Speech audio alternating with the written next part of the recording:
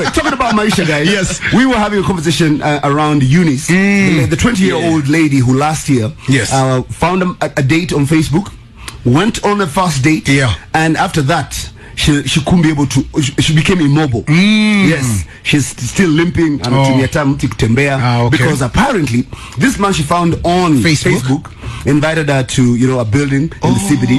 They were having a date on the 12th floor. And then guess what happened? What happened? The guy tried to make moves like Jaguar. Netflix and chill. And then guess kidogo man, she was like, yo, I'm not doing this. I'm not about this. The guy pushed her over.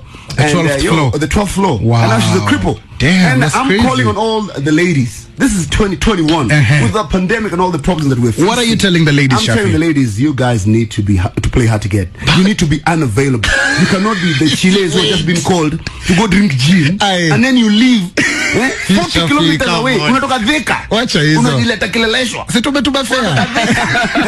Ama unatoka Buru.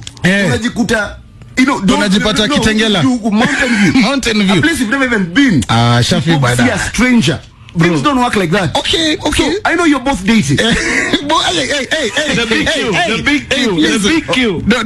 Don't give Edgar news this morning. I'm not dating. My point is this. Yes. Tukona kamutu. What do you think Kenyan Chiles, whether you are dating or not, are too available? Are they too loose? Are they too willing? Are they too desperate? And that's why they're getting themselves caught up in such situations? Wow. DJ John Farmer, I'll let you take this one first. There are two ways of looking at it. Hapa kuna maboyo machizi. We have guys who are crazy. Yes. And me as a guy, says it to take both sides. Okay. So what I will say is, toa testimony. Toa testimony. Bro. Kuna wale wako too available. Kuna wale bro, you're a DJ, of course.